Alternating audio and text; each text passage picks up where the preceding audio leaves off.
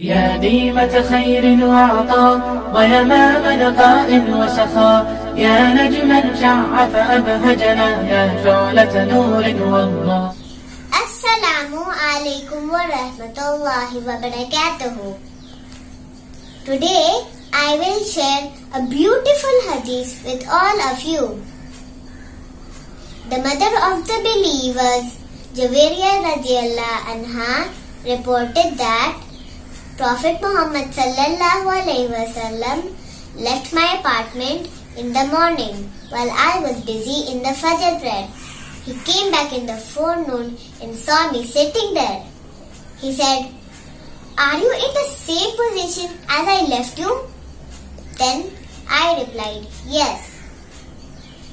Then the Prophet said, "I recited 4 phrases 3 times after I had left you.